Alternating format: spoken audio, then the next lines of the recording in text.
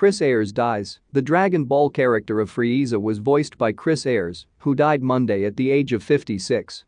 Chris Ayres, best known for playing Frieza in the animated Dragon Ball series, died Monday, his girlfriend said.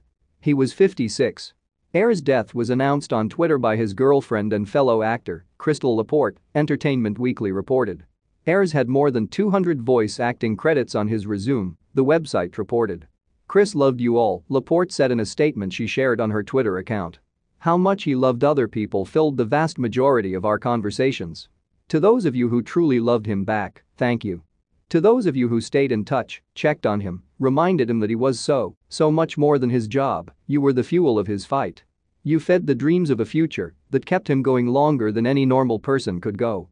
Ayres was diagnosed with end-stage cardio-obstructive pulmonary disease in 2017, Entertainment Weekly reported. He needed a double lung transplant, according to Screen Rant.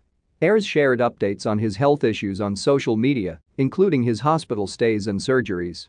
Laporte did not reference a cause of death in her statement, but said that "I hope where you are, the first thing you did was take a long, deep breath with your perfect lungs and danced again."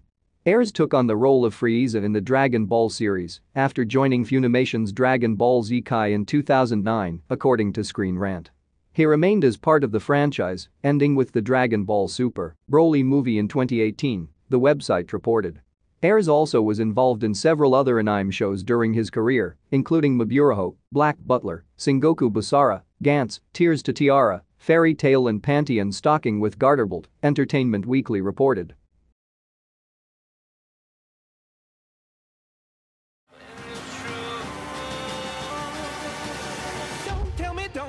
Don't tell me why. I know, no, you won't save my life. Save my life. Baby, keep on your making